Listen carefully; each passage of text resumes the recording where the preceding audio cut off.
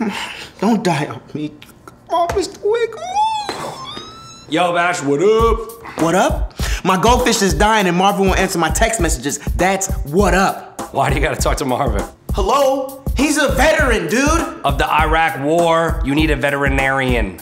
I know he's getting my text. The dumbass has his red receipts on. Okay, Bash, you're not gonna have a slot for this, but not everyone has their phone up their ass constantly. So. No, I don't have my phone up my ass. I have it in my hand, so when my friends text me, I can respond. Nah, yesterday I texted you, took you 3 hours to hit me back. My battery died. The worst 3 hours of my life. This is sad. No, this is an emergency. My fish is dead.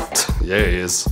Like Bowie, or Prince, or Madonna in 2 weeks. Spoiler. It's the 21st century. Is it too much to ask for a brother to turn off his red receipts if he's not gonna have his phone in his hands every waking moment? Yes, it is. Why don't you just go to Marvin's house? We both know what he's doing. He's in bed, eating tacos, watching Animal Planet.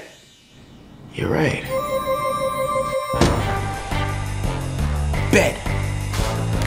Tacos. Animal Planet. Blood. Yo, man, I'm robbing your friend here. This ain't gonna be a problem, is it? Nah, man. Turns out he wasn't my friend in the first place. Never texted me back. Now my goldfish is dead. You ain't gonna mind if I take these here Beanie Babies? Nah, that's all you, playboy. Some special editions in here. Got the jewels in the tummy, like a Teletubby. Hold up, Batch. You gonna let him take my Beanie Babies like that? Stop him. What? What's that, Marvin? I can't really hear you. What you saying? Batch, I wasn't ignoring your text, bro. I was murdered.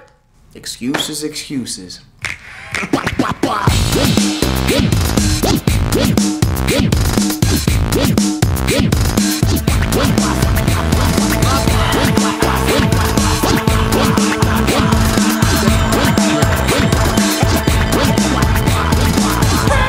Everybody relax.